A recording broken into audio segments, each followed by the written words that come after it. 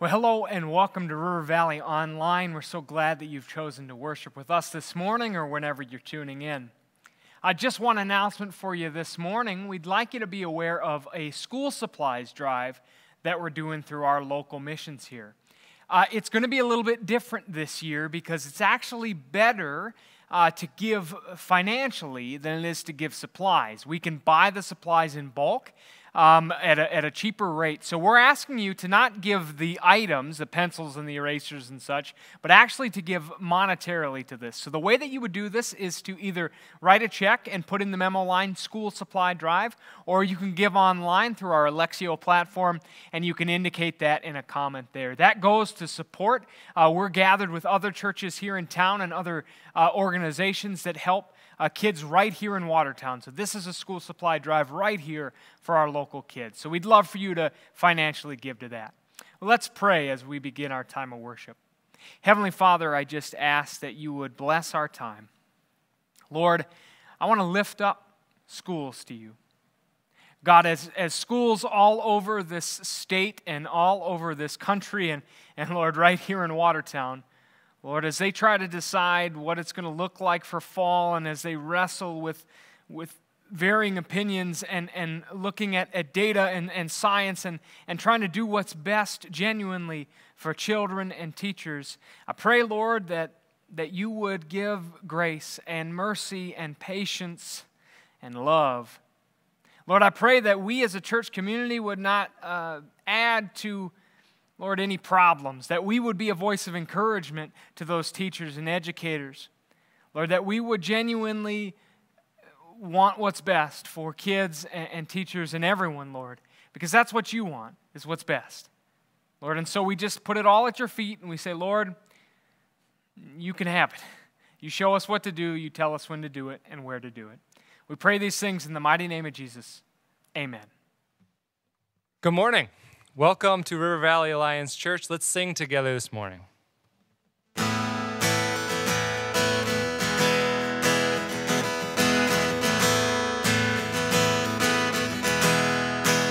the sea is calm and all is right, when I feel your favor flood my life, even in the good I'll follow you. Even in the good, I'll follow you. When the boat is tossed upon the waves, when I wonder if you'll keep me safe, even in the storms, I'll follow you. Even in the storms, I'll follow you. I believe, oh, I believe in everything that you say you are, and I believe and I have seen your unchanging heart in the good things, in the hardest part. I believe and I will follow you. I believe and I will follow you.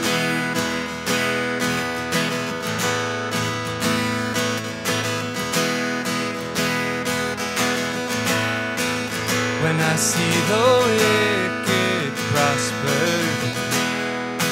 when I feel I have no voice to sing, even in the want I'll follow you. Even in the want I'll follow you. I believe, oh, I believe in everything that you say you are, and I believe and I have seen your unchanging heart in the good things, in the hardest part. I believe and I will follow you. I believe and I will follow you.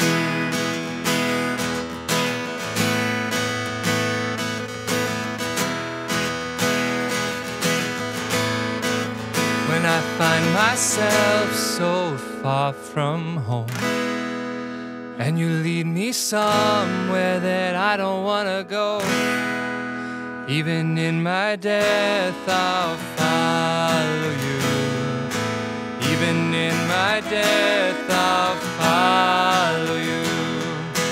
When I come to end this race I've run, and I receive the prize that Christ has won, I will be with you in paradise. Oh, I will be with you in paradise.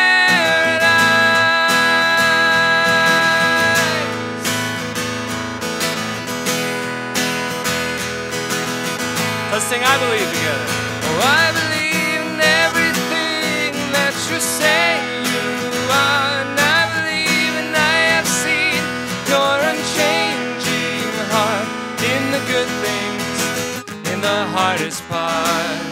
Oh, I believe and I will follow you. I believe in everything that you say you are, and I believe and I have seen your unchanging heart in the good things, in the hardest part. I believe and I will follow you. I believe and I will follow you.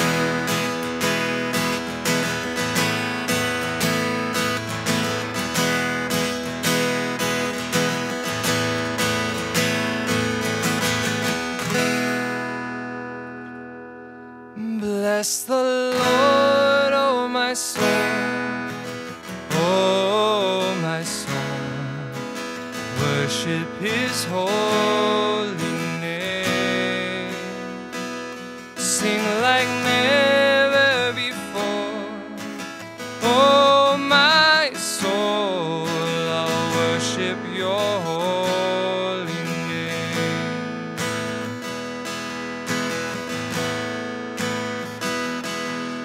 The sun comes up, it's a new day dawning.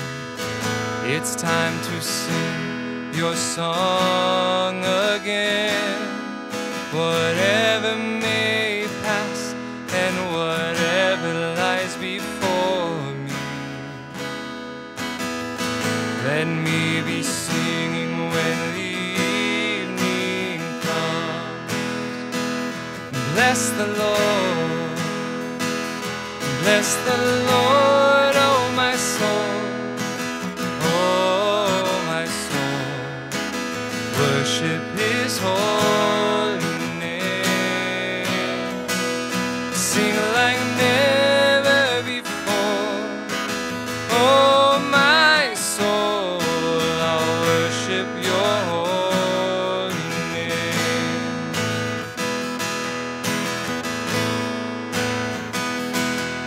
You're rich in love and you're slow to anger.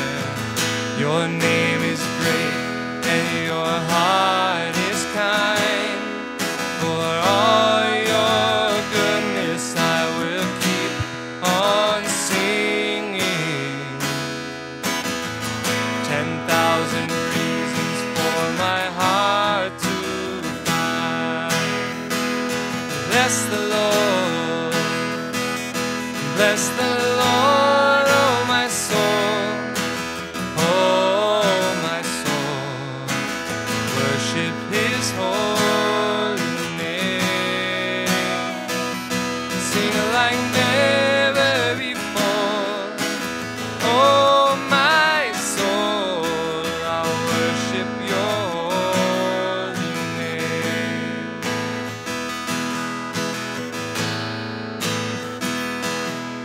And on that day when my strength is failing, the end draws near and my time has come, still my soul will sing your praise unending. 10,000 years and then forevermore.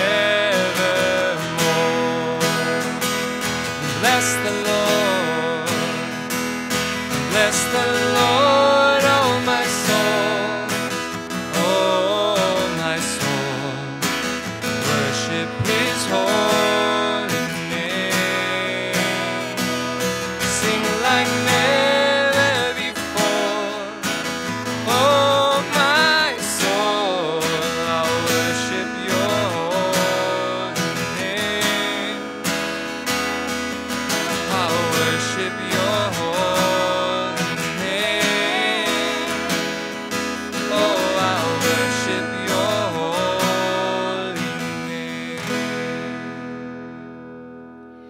we worship you this morning. We worship you because you're good, because you're a good Father, because you're a good Savior, because you lived and you died for us to give us life. And God, we praise you for your goodness that never stops, that never leaves us, that never forsakes us. God, that you're always with us. We thank you. We worship you this morning.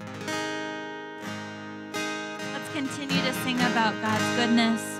As we sing goodness of God this morning, let's think about how good he is, even in the midst of the storm and the trials and whatever you're going through right now, but that God is good, that he's faithful. I love you, Lord, for your mercy never fails me. All my days I've been held in your hand.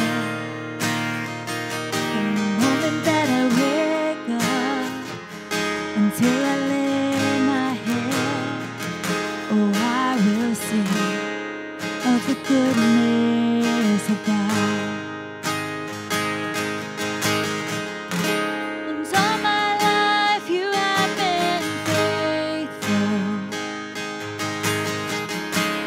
All my life you have been so, so good.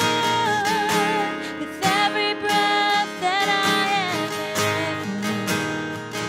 oh, I will sing of the goodness of God.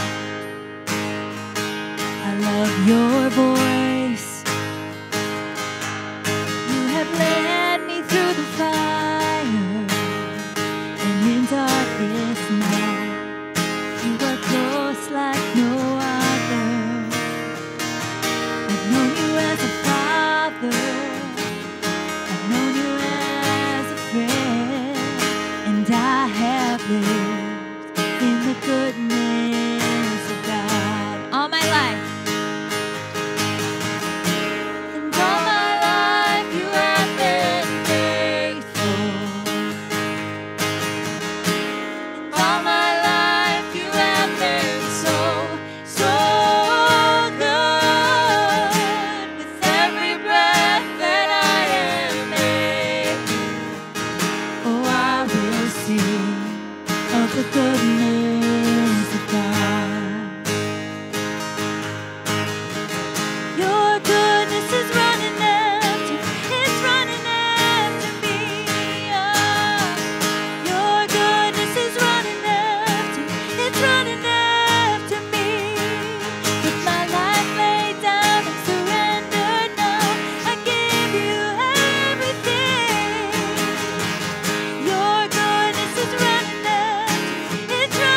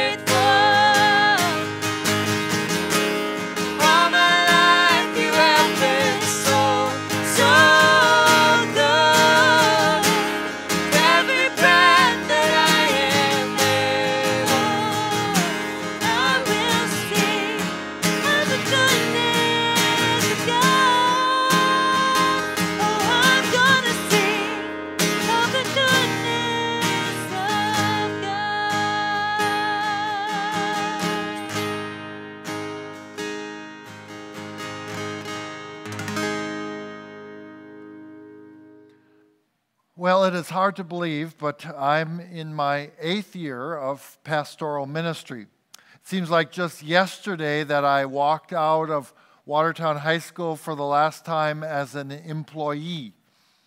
Ministry wasn't something was something I was called to do as I was graduating from high school. But God didn't call me to it as a profession until I was 50 years old. I know now that this call was delayed because God had some work to do on my faith foundation. Fast forward from 1976 to 2010. I distinctly remember the feeling as I was standing outside of Elmbrook Church in Brookfield, where I was going to have a meeting with a representative from Trinity Divinity School, and I would begin my journey towards a master's degree in ministry. I remember my thoughts. What are you doing? You're crazy. You are 5 years from a comfortable retirement. You don't know nearly as much about the Bible as other people do. The thought of preaching makes you nauseous, and the idea of being at the bedside of someone who is gravely ill or dying is the last place you would ever want to be. But my life experiences to that point, the foundation of faith that God had built for me over the past 30 years, had now resulted in a clear and concise call from the Lord. So I kept the appointment, even though I was this close to turning tail and going to McDonald's for a Big Mac. We've been looking at portraits of faith of people of God from the Old Testament. Today, our portrait of faith is Queen Esther. As a girl, Esther was taken to the palace of King Xerxes and rose up to become queen of the Persian Empire. Esther bravely worked to save her people, the Jewish people in the Persian Empire, from annihilation. The lesson we learn from Esther is that as we live in faith, God will use all of our past experiences, both good and bad, to strengthen our faith. As we've been noting, wherever there is faith, there is a call from God to move forward.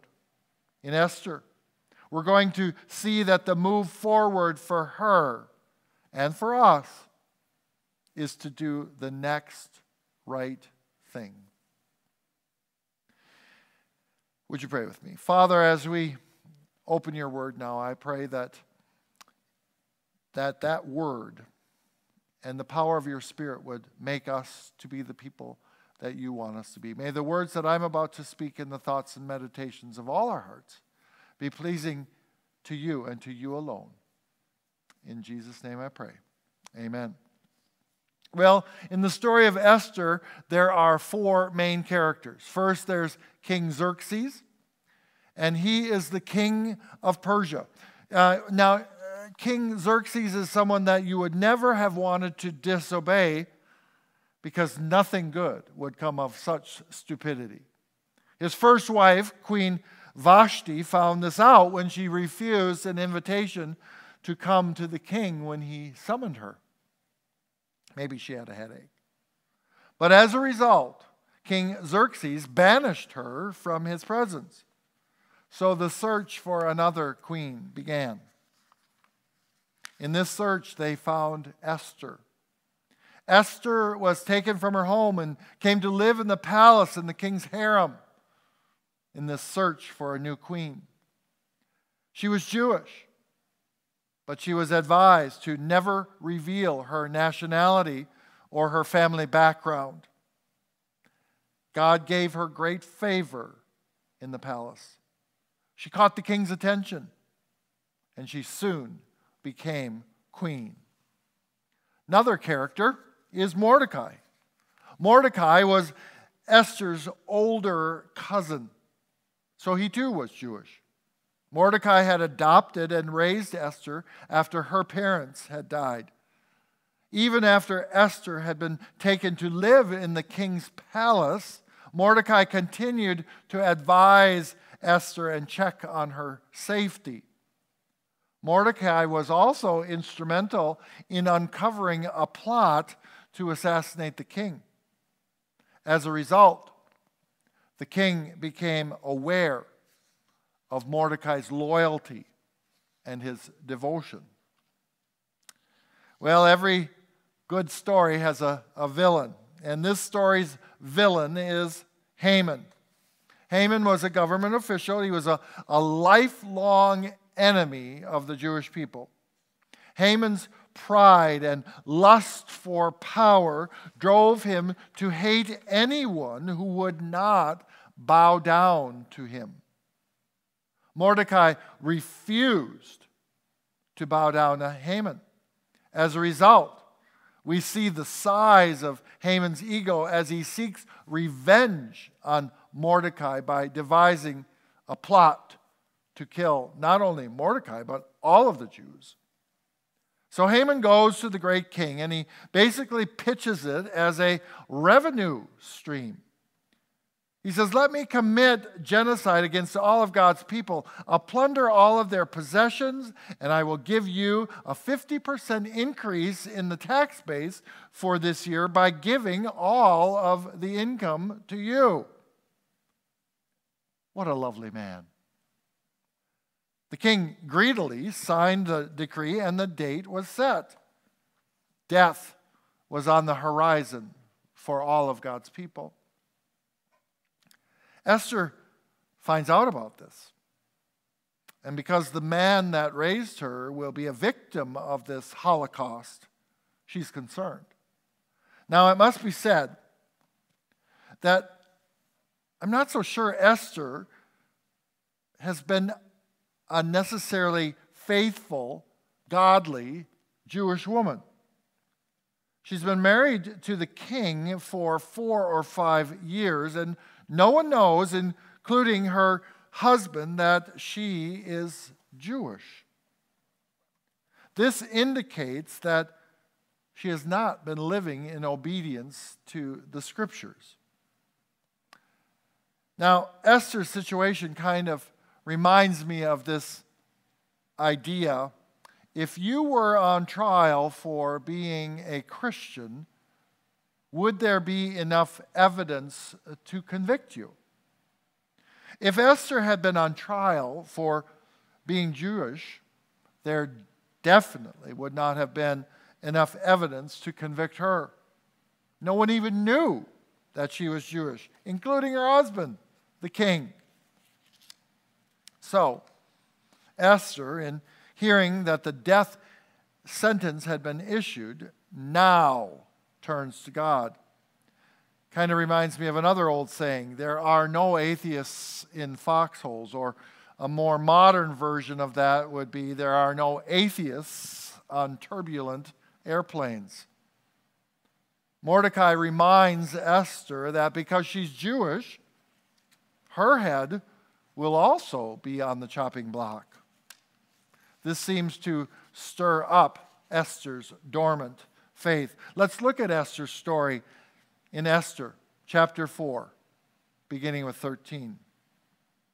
Mordecai sent this reply to Esther. Don't think for a moment that because you're in the palace you will escape when all other Jews are killed. If you keep quiet at a time like this, deliverance and relief for the Jews will arise from some other place. But you and your relatives will die. Who knows if perhaps you were made queen for such a time as this? Then Esther sent this reply to Mordecai. Go and gather together all the Jews of Susa and fast for me. Do not eat or drink for 3 days, night or day. My maids and I will do the same, and then, though it is against the law, I will go in to see the king. If I must die, I must die. So Mordecai went away and did everything as Esther had ordered him. I want to pause for just a moment in the telling of Esther's story and see just what faith principle is at work here. In the Old Testament characters that we've looked at so far, each story has shown a rock-solid concept that is a component of a foundation of faith. Rahab, the first person we looked at, learned that even in her life as a prostitute, God was pursuing her. Gideon learned that even though he was vastly outnumbered, God was with him. Today we see Esther. I believe from the story of Esther that we can add another block to our faith foundation, and that is the absolute fact that God wastes nothing. The blood flowing through Esther made her Jewish.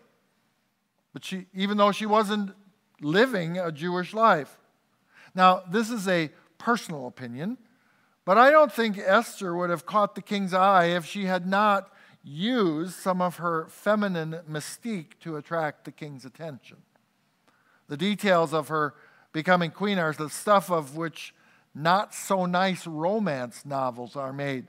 Her story might not be included on the Hallmark Channel. She obviously was not living a Jewish life dedicated to the principles of God. But God is not going to waste Esther's Jewishness. He's also not going to waste her connection with the king, even though it probably began in sin. God is going to use both of these things for His purposes, for the good of His people's purpose, and also for Esther's good. Bill Wilson, Bill W., the founder of AA, says, "In God's economy, nothing is wasted. Through failure, we learn a lesson in humility, which is probably needed, painful though it is." I like what Toni Sorensen adds to this statement. She says, "In God's economy, nothing is slag. Nothing is wasted. Every relationship we build is a teacher. Every experience we have is a coach. In every scar, there is a lesson." This idea makes a clear statement about the difficult, disappointing, and bad aspects of all our lives. Those aspects, those bad aspects, are not wasted. Consider for a moment what the Scriptures have to say about our tough times. James 1, verses 2 through 4. "Consider it all joy, my brethren, when you encounter various trials, knowing that the testing of your faith produces endurance. And let endurance have its perfect result, so that you may be perfect and complete, lacking in nothing." Trials and tribulations are never easy, but God uses them to build up our faith foundation. Afflictions are painful, but God not only brings comfort, He uses those experiences in our lives for us to see and experience that He is always with us. The pain and loss we experience, God uses to enable us to be vessels of His comfort and ministry to others. In God's economy, nothing is wasted. One of my favorite names for Jesus is Redeemer. It reminds me of how we used to save green stamps when I was a boy. If you were born prior to 1990, after 1990, you have no recollection of what a green stamp is. The stamps were not really worth anything, but if you got enough together, you could redeem them for all kinds of cool things. These days, it's like winning tickets at an arcade. You can trade them in for candy, toys, or stuffed animals. It is the practice of trading something without any real value and exchanging it for something that has value. That is what redemption is. When the Redeemer When Jesus redeems us, the brokenness of our lives is exchanged for something very valuable, something that has eternal value. Every difficult, painful circumstance, every trial and tribulation, every grief and loss are all used by God in our lives, and sometimes even in the lives of others. He uses these things for good, taking that which is hard and even bad and redeeming it all for our benefit, the benefit of others, and most importantly, for His purposes and for His glory. God decided to show His redemptive power to Esther. For Esther, this was going to be difficult. This would be trying. This would be potentially lethal. Esther could only do this if she had faith that God was working for her. You don't say, if I die, without faith. That brings us to the second part of our main concept for this series. Faith always comes with a call. As Rahab responded to God's pursuit of her, God called Rahab to conquer her fear.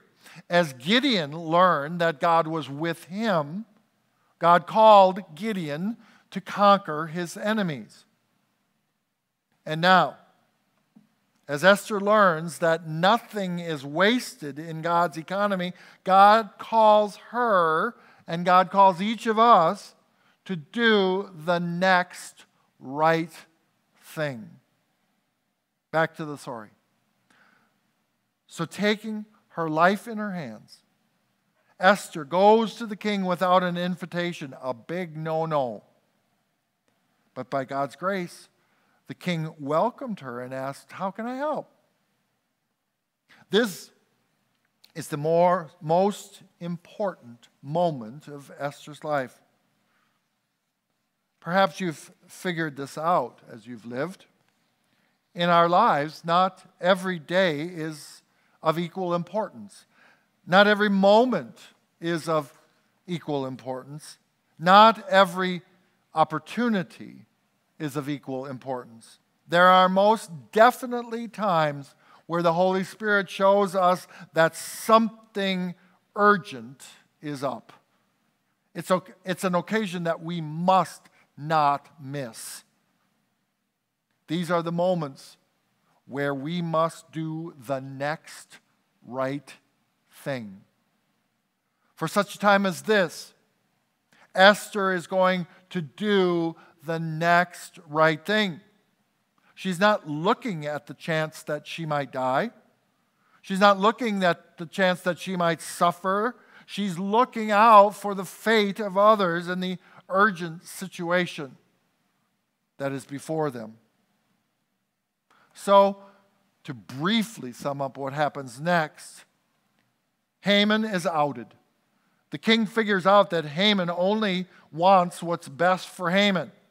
The story becomes quite graphic as Haman is impaled, skewered on a pole that Haman had actually intended for Mordecai. I love the justice part of that story. Moving on, let's pick up the story in Esther 8, beginning with verse 3. Then Esther went again before the king, falling down at his feet and begging him with tears to stop the evil plot devised by Haman the Agagite against the Jews. Again the king held out the gold scepter to Esther, so she rose and stood before him. Esther said, "If I please the king, and if I found favor with him, and if he thinks it is right, and if I am pleasing to him, let there be a decree that reverses the orders of Haman, son of Hammedatha, the Agagite, who ordered that Jews throughout all the king's provinces should be destroyed. For how can I endure to see my people and my family slaughtered and destroyed?" Then King Xerxes said to Queen Esther and Mordecai the Jew, "I have given Esther, the property of Haman. And he has been impaled on a pole because he tried to destroy the Jews. Now go ahead and send a message to the Jews in the king's name, telling them whatever you want and seal it with the king's signet ring. But remember that as what already has been written in the king's name and sealed with the signet ring can never be revoked. So on June 25th, the king's secretaries were summoned, and a decree was written exactly as Mordecai directed.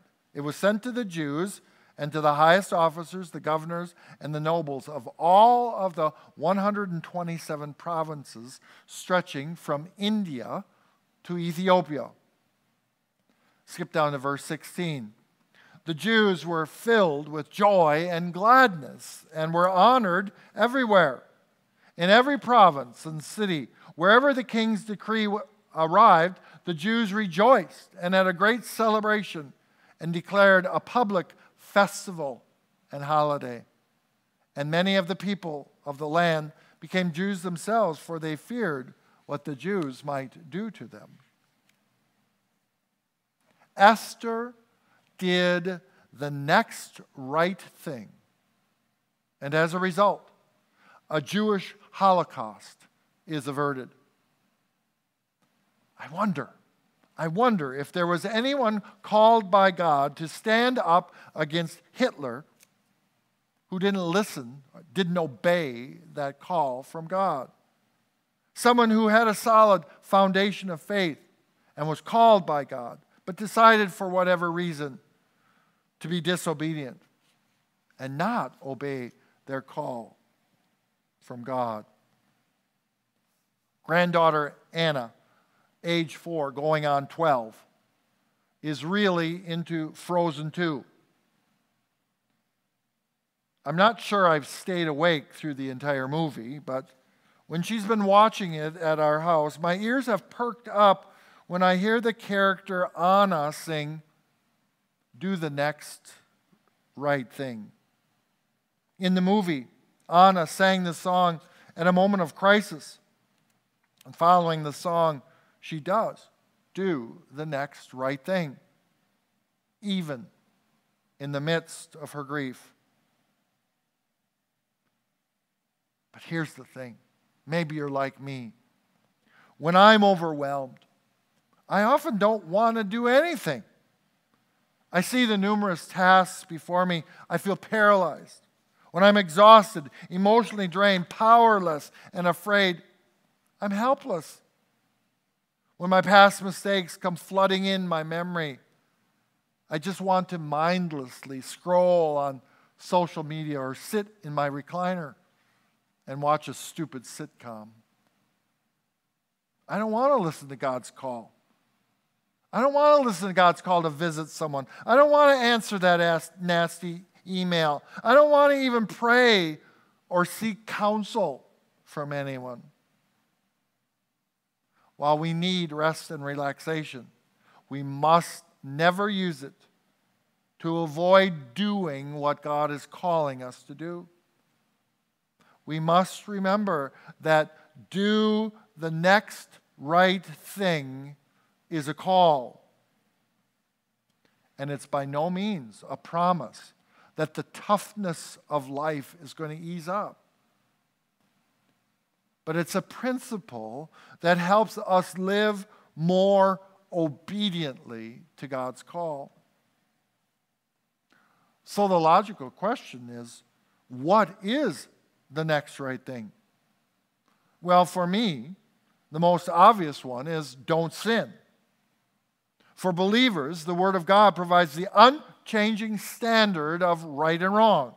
Sin is sin. It is never the right thing. But in other callings, it's a bit more difficult. There can be many good and right things. How do we choose? That's when we must rely on the Holy Spirit to guide us. As we walk by faith, we must also walk by the Spirit to do the right thing. To do the right thing at all times. You know why? Because Mama said there would be days like this. There are days in all of our lives when we will make a decision that alters the course of our entire life. There are days when we will stand outside the principal's office trying to figure out a way to say what God has called us to do. There are days when we will hear news about our health or the health of a loved one that we don't want to hear. There are days and moments where sin will be right in front of us, enticing us. There are days when we won't be able to stand the sound of the person's voice that we have pledged to remain faithful to forever. There are days when we will be tempted to hate instead of choosing love. These are the days we must remember what Esther learned that is vitally important. In God's economy, nothing is wasted. Even if we have the faith the size of a teeny tiny mustard seed, it will not be wasted. Even if we have faith as large as the Pacific Ocean, it will not be wasted. One drop, won't it? And because of that faith, big or small, God will issue a call that we must answer, that we must obey. And that call will always begin with doing the next right thing. You see, my friends, in God's economy, COVID will not be wasted. In the midst of this pandemic, we are called to show God's light and love. In God's economy, racial intolerance will not be wasted. Even in the midst of hatred, followers of Jesus are called to love and act in the best interests of others. In God's economy, the insecurity of our time will not be wasted. As things swirl seemingly out of control around us, followers of Jesus are called to be beacons of hope.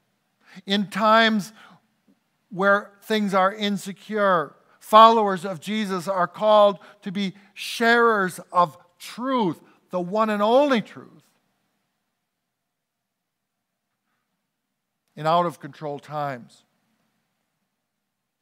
followers of Jesus are called to be lovers of everyone.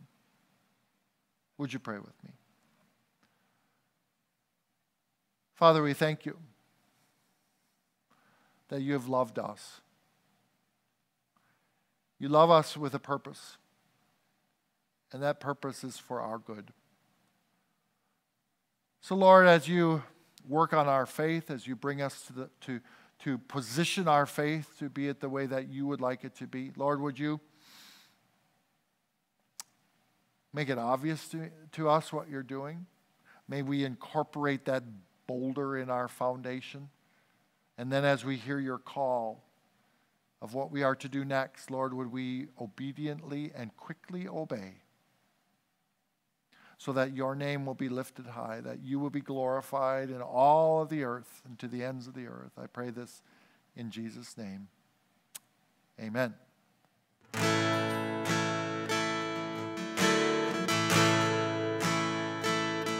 Lord, I come, I confess, bowing here, I find my rest.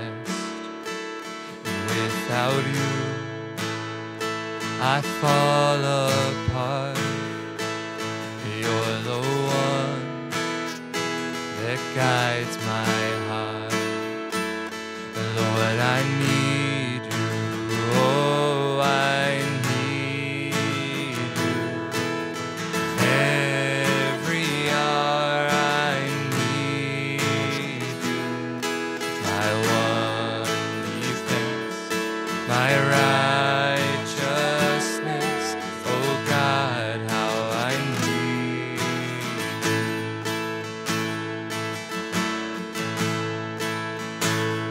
Sin runs deep, your grace is more. Where grace is found is where you are. And where you are, Lord, I am free. Holiness is Christ in me. Lord, I need you. Lord, I need you. Oh, I need you. Every hour I need you. My one defense, my righteousness. Oh God, how I need you. So teach my song to rise to you when temptation comes my way. And when I cannot stand, I'll fall on you. Jesus, you're my hope and stay. Lord, I need you. Oh, I need you. Every hour I need you. My one defense, my righteousness. Oh God, how I need you. Lord, I need you. Oh, I need you. Every hour I need you. My one defense, my righteousness. Oh God, how I need you. My one defense, my righteousness. Oh God, how I need you.